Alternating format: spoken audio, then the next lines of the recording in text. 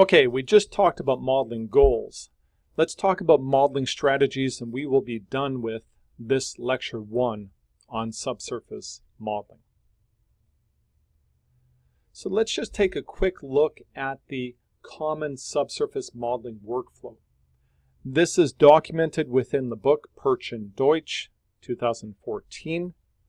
And these are the distinct steps that we look at when we are building a subsurface model. First, we're going to specify our goals. In doing this, of course, we have to jointly look at what information is available to us. We're going to then develop a conceptual model. We're going to infer statistical parameters. And then we're going to build estimation models in space for each one of the properties of interest. And we do that for a very special purpose. That is, we don't want heterogeneity to interfere with our ability to see what's going on in the area or volume of interest. And so by keeping it very simple, looking at just estimation models, you can often track down, debug, see all kinds of issues. You can see general trends and behaviors. We know we're going to simulate, but let's go ahead and still do estimation as a good way to understand the subsurface. We'll build simulation models. We'll build multiple realizations and scenarios. And we're going to post-process those models. That will also include the use of a transfer function to understand the forecast, volumetrics, flow rates, whatever it might be. Let's also look at the data integration workflow. So we are going to integrate a variety of different data sources. Subsurface modeling is an integration game. And so we'll have core and well log data. We'll have our seismic data, our well test and production data. We got all of the geologic conceptual information based on experience, based on analogous fields and data sets and so forth. We're going to put that all together and we're going to develop a consistent sequence of events that describes the formation of this reservoir, the story of the reservoir. This story is essential to understanding overall kind of the framework of the reservoir, but also in making predictions away from the data. It's consistent. We're going to establish the stratigraphic layering. We're going to subset this into distinct units, regions. We'll go ahead and do facies modeling, where we're modeling discrete categorical properties that describe different unique units of the rock as far as, is it sandstone, is it shale, is it dolomite, is it limestone, is it deep water channel, is it deep water fan or lobe or sheet.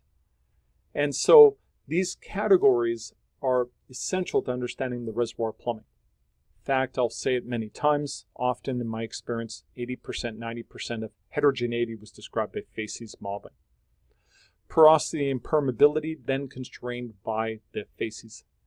And if we do it like that, we now have a model of all the properties of interest that we would require when we include saturations too, in order to make forecasts, in order to support decision making with regard to development. So this is the typical data integration workflow for the case of reservoir subsurface modeling. Let's talk about some general strategies, how reservoir modeling projects are put together. One of the first strategies is the concept of fit-for-purpose modeling. This is the idea that when we design the model and the modeling workflow, we are simultaneously considering the goals of the model. We're thinking forward to how this model is going to be used. Now, it's not a bad idea if we're doing fit for purpose to also put a little bit of extrapolation with regard to how the model could be used. We may find that the model is used for overall volumetrics, but at some point there might be an interest in understanding recovery factor or connectivity. We might want to include a bit more detail to support that possible and common use case for the model. In addition, as we're designing the modeling workflow, we would want to also be accounting for the resources that are available. In every organization, the resources are limited. They're a precious asset of the organization. Time, computational and professional time, people. Who are the people who can be allocated to the project? The people's expertise. What are their knowledge base? What do they know? What do they not know? What are their capabilities? All of this controls the amount of time we spend on modeling, the complexity in the modeling, and so forth. It makes no sense at all to design a workflow that's too complicated for the people involved, and then we're not competent, or the model, we're not confident in the modeling result. And so we can go back to this commonly expressed figure right here when it comes to project management, where we can talk about the competing aspects of a project outcome: good, cheap, and fast. And the common saying is that we can only pick two. You can have good and cheap, but then it's going to be slow and good. You can have good and fast, but it's going to be expensive. You can have fast and cheap. That's just low quality. And if you ask for all three, you typically cannot have that. Okay, so what are the modeling constraints when it comes to putting together a modeling workflow? Well, professional time. How much time of specific professionals with specific knowledge or skills to work on the project? You may find that you have experts in certain fields that can help you with the project, but they can only dedicate a certain fraction of their time. You would want to manage all of that, and that will constrain your project. Organizational capability. What are the skills of the people that you have available to you? They may not all be theoreticians. You may not want to develop your own brand new methodologies. You may want to take things that are a little bit well-trodden, proven workflows, given the fact that maybe your workforce is not experienced. Or if you have an experienced workforce, you might want to try out something new. You might want to see if you can take your modeling to the next level. That's fine. Computational facilities. The hardware and the software that's available to the project. It can turn out that the models you want to build, at the resolution you want to build them, are now billion-cell models. Okay, you have to start thinking about the hardware you have available to you. Can your people even load the model into memory? And if they can load it, can they load it in the amount of time that, in a manner that is efficient for them to work with the project? Or are you just going to bog down because you're unable to? Maybe your software can't even handle it, even with a lot of hardware resources. Maybe you don't have the most cutting-edge subsurface modeling software available to you. Maybe you have something that's a little more canned, not flexible, to allow you to be able to build custom workflows. Total budget. Well, this will limit your professional time on the project, the computational resources, the data that can be collected to assist the project, and so forth. Every part of the project is constrained by these things. So there's a significant requirement for prioritization. Okay, modeling constraints. Now let's talk about some strategies in putting together reservoir modeling workflows. The top-down reservoir modeling workflow, as discussed by Williams and Sect in the context of surface-based modeling later, here's a very nice image from their work from 2009, is the idea that you start at the most simplest model possible. Big scale, the fundamental features, the big trends, and you model that first. And you look at that first and you assess, how does that behave? You apply the transfer function to that. And then what you do is you add detail, more and more detail, and you could go down. So you start with this very coarse scale model, perhaps prograding cliniforms, pair sequences, and you could go ahead and start to put the information within the individual units here, these inclined units. And then you could look at, well, but within that, there's specific forms. These cliniforms have additional features. Maybe these are specific beds that were formed by individual flows within the time of deposition. Maybe there's bioturbation. Maybe there's cycles and so forth. And then you could go to smaller and smaller scales. You would go down in scale, add more detail until it doesn't matter. And that's a very general type of idea. Top-down reservoir modeling suggests lots of fast cycling, add detail, testing, a level of empiricism when you're building your modeling workflow. You're learning as you're modeling. It's a really good idea. It allows you to provide very efficient, fast initial assessments and then to refine them as you go forward. And it can provide a lot of information about where you should go to further refine. You can learn the impact of scale and detail with this modeling approach. Now, I mentioned previously I'm a fan of Mark Bentley. His work specifically on modeling for discomfort.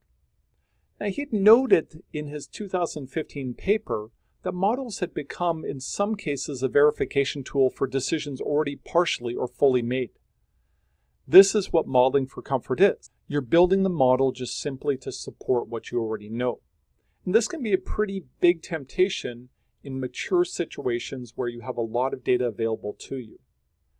You may feel overconfident. You may feel you already know that the subsurface has no surprises left for you. What Bentley suggests is that we should be modeling for discomfort. We should take our current concepts and the current decisions that have been made, and we should stress test them to see under what circumstances we would fail, to see under what circumstances our project would be impacted in a critical manner. We are challenging ourselves to explore the full space of uncertainty and not to anchor on what we already think, what we already learned, and the data that's already available to us. We have to recognize that there's still a lot we have not seen. Well, by doing this, there's two sides to this. One is we may identify remaining upside potential that if we narrowed ourselves too soon, we would not have recognized. But also we can recognize or see worst case scenarios. We can secure ourselves against a potential downside. Now, in doing this, we have to recognize our biases. We have to fight against our tendency towards confirmation bias, which is once the group has established a concept, to basically emphasize information that supports that concept and demote information that contradicts that concept. This whole approach is enabled, this approach of trying to explore uncertainties and so forth, is enabled by moving from, as Bentley advocates, a single detailed full field model to multi-scale multiple models. Model parts of the reservoir at different scales according to different questions you're trying to answer. This makes sense. It provides you a certain level of agility and prevents you from being frozen in the state of, boy, updating that big detailed model would sure be costly and difficult to do, which could definitely freeze us and prevent us from being able to move in an agile manner and answer those questions, explore those uncertainties. Yeah, I very much like that approach by Mark Bentley. So I will also comment on some of the different types of modeling methods or modeling workflows based on different modeling goals. And so let's just very quickly, we'll cover 4 of these. For the course, we will be focused on reservoir modeling. But I want to just introduce you to the idea that reservoir modeling is not the only form of subsurface modeling. Even in oil and gas, there's other types of models. Okay, more details on these methodologies are available in the book Perch and Deutsch 2014. So let's talk about, first one would be two-dimensional mapping for volumetrics. And so you'll see this type of work actually. Commonly it's known as remaining resources is one way it's stated. The goal is to produce a map of the remaining resource in place. So the properties you'd be considering would be in a conventional reservoir: thickness, vertically average porosity, saturation, seismic attributes. The model is you're going to estimate the volume in place between the wells, and you could integrate some physics into it. I'm not suggesting this is just a simple multiplication or summation. So basically what you'll do is, with the simple method of oil in place, you just simply take at every single possible column. You can work out the thickness multiplied by the average porosity, multiplied by the average saturation of the fluid of interest, water, oil, gas. And you can figure out for each one of these pixels in 2D, vertically averaged, what is the resource in place. And of course you can do this over the entire map and get a summation of the entire map over all locations, alpha. Or you can look at a map of that at each location. Why is that valuable? Well, we have wells here. We have an indication of high resource in place here. This may help us make choices about infill drilling or possible opportunities for enhanced recovery and so forth. Regional mapping. We might want to work at the very biggest scales, the very largest scales of modeling. So here's an example right here from our friends up in Alberta, Canada, the Alberta Geologic Survey, Energy Board, and so forth. We have Francis Hein here with a nice paper from 2015 and a model of the bitumen pay thickness for oil sands in northeast Alberta. And so this is over a large chunk of the province. We're dealing with models here in which we have modeled areas that's thousands of kilometers squared. We have large model cells where the individual model cells are going to be on the order of 10 kilometers or so, tens of kilometers. And this is very valuable. We can start to understand spatial distribution of resources to evaluate different lease options, areas, sequencing for development, layout of facilities. Very large scale decision making would be supported by regional mapping. The properties we'll work with would be kind of vertically average type of properties such as thickness, producibility index, where we try to combine properties together in a way that maximizes the correlation with a production or value type of metric. So the models are going to be very large, and everything here is really going to be 2 dimensions. Then we can go to the other end of the spectrum. In this case, we're dealing with micro and mini models. The goal is to build pore scale models to transfer their influence to reservoir model for forecasting. How do we impact knowledge? How do we take knowledge about the very small pore scale and use that to impact our knowledge, our uncertainties with regard to reservoir scale, reservoir production? So the properties that we're going to be modeling here are a bit different. They're actual, the rock, the mineral, the pore space is going to be modeled. Maybe different types of cement or something. Okay? So we're working at very small scale, grains. In the case of a micro model, you might be modeling over a single core plug. In the case of a mini model, you might sacrifice some resolution in order to model at the scale of an individual reservoir model cell or block. So of course, here's an image from the Digital Rock portal. My neighbor here at University of Texas at Austin, Masha Pradanovic, our Professor Pradanovic, is in fact leading this Digital Rock portal. And I have one of my PhD students, Javier Santos, is in fact working on a project jointly with Dr. Pradanovic that deals with very small scale type of modeling. So this is a very valuable, useful form of modeling too. Reservoir modeling. Well, this is standard, and this is what we're going to talk about in the course, but we want to talk about these other types of modeling methods or workflows, so we don't leave that out, that we recognize that there's more we can do with subsurface modeling. A lot of the concepts are common. Once you know one type, you can definitely apply your knowledge to other types. So in reservoir modeling, the goal is to build a set of inputs for calculations of flow simulation, volumetrics, and so forth, connectivity, and so forth. The properties that we're modeling, the properties of interest, are going to include facies, porosity, permeabilities, saturations, seismic attributes that have been inverted, pressure, production rates, and so forth. The models, they're going to have, usually the area is going to be over tens of kilometers by tens of kilometers, maybe a couple kilometers, maybe just several kilometers by several kilometers. Vertically, maybe tens of meters, maybe hundreds of meters vertically. These cell sizes are typically tens of meters in aerial extent, but maybe only a quarter meter or a full meter in vertical extent. Model number of cells might be tens of millions, hundreds of millions, pretty typical. Billion cell models are still kind of rare, kind of a challenge to work with. But of course, that's changing all the time. Okay, let's just finish up with just kind of putting this together and talking about the overall reservoir modeling workflow. You're going to integrate all the available information to build multiple scenarios and realizations to sample an uncertainty space.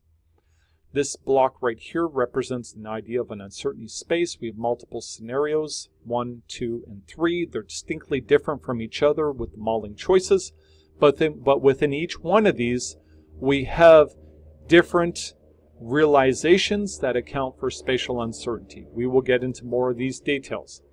We apply all the models to the transfer function. The transfer function, volumetric calculations, flow simulation, connectivity analysis, many different types of transfer functions. We assemble a distribution of the outcome, the forecasts.